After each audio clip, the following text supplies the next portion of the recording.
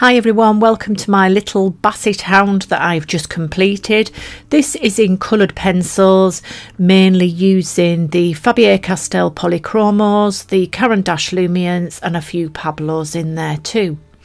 This piece was created on the Grafix Duvalar film and it was an experimental process. Over the next few months I'm aiming to use a lot more surfaces, try out a lot more techniques and to see what really I feel comfortable with that works and what doesn't, because my favourite paper is pastel matte.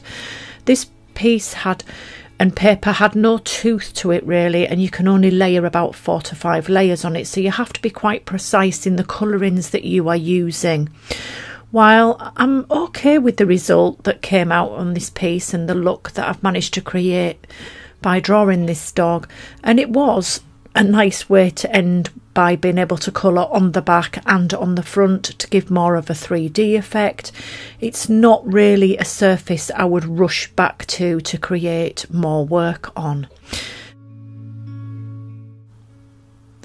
There is a separate video on YouTube explaining in more detail about working on this piece and how I found working on the Grafix Duvalar.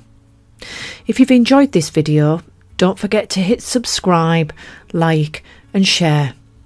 Thank you for taking the time to watch. If you have any questions, feel free to pop it in the comments below and I'll do my best to answer.